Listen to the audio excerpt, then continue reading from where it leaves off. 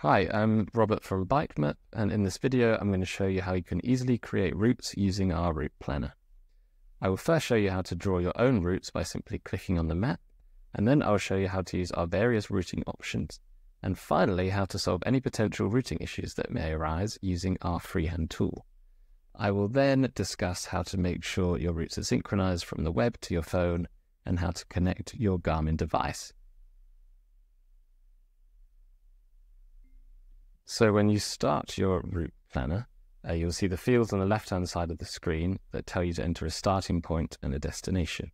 However, if you just want to draw the route directly on the map, you don't need to use these fields. You can click simply on the map to set your first waypoint like so.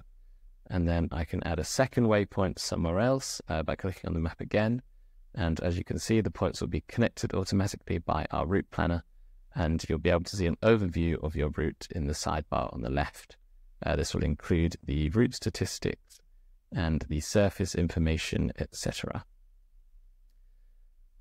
And yes, the route will automatically snap to the road network, as you can see, and you can just simply keep going along to create more points and add to your route as it goes.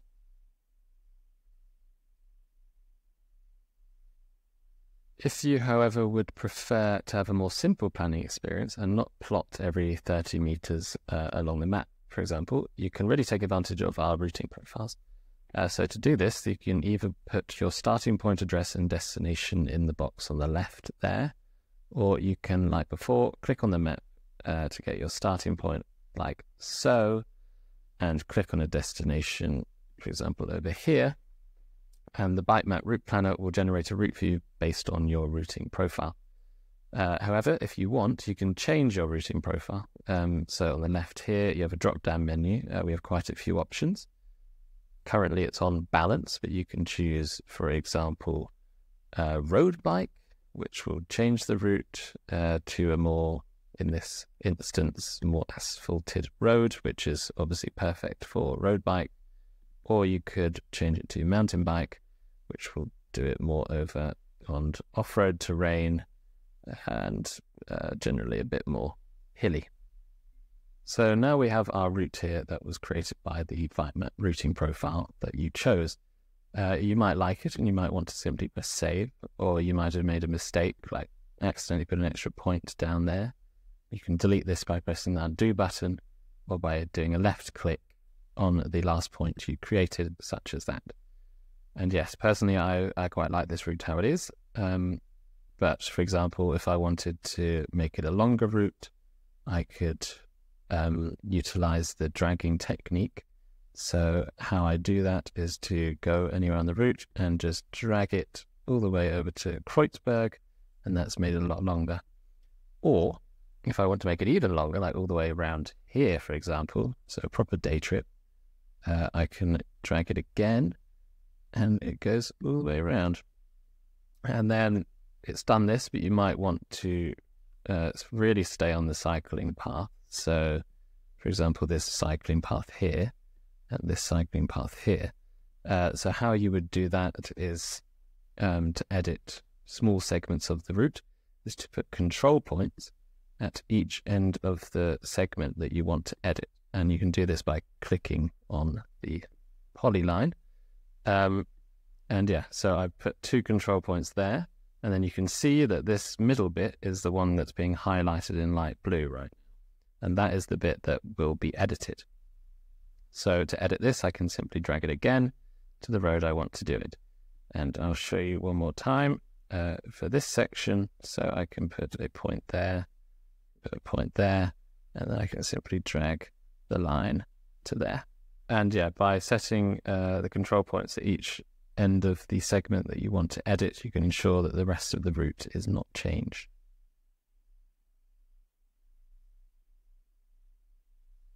So now I'd like to show you a bit about how our freehand tool works for when the routing is just not working for you. So for example, we have this route and I've been plotting it along here, and I want to stick on this cycle route here, but for some reason it is not letting me drag it to this green section here. This could be due to erroneous data from our data source, or for various other reasons. But there is a way around it, fortunately. You can do that by clicking the freehand tool, and then you can simply start dragging it points along the route to where you want it to go. And that does it completely freehand.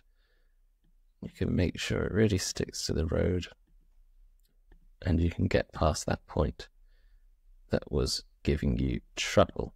And then simply you can go back to normal routing and carry on.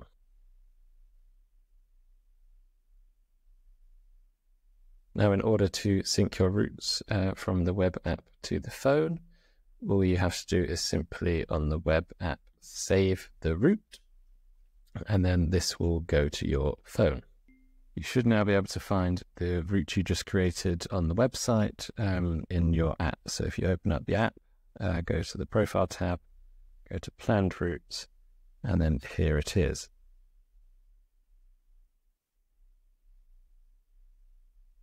So if you want to connect your Garmin device to your Bikemap profile on the app, you have to go to the Settings wheel and go down to Integrations, and then what will show up here is a button that says Connect, and you have to click on the Connect, and then you sign in with your Garmin Connect account. Mine says Disconnect because I've already done it. And on the web, if you want to do that, you simply have to go to your account settings, and then you can go down to Integrations here and do the same thing. Press the Connect button and sign in with your Garmin Connect. Obviously, if it's the same account as on the phone, which hopefully it will be, you only need to do it on one of the devices, and it will connect your whole account to Garmin. There is no difference between the web and the app. And that is all for this video. I hope it's been very helpful. You can always contact us at support@bikemap.net if you have any further questions, and I will see you in the next video. Bye-bye.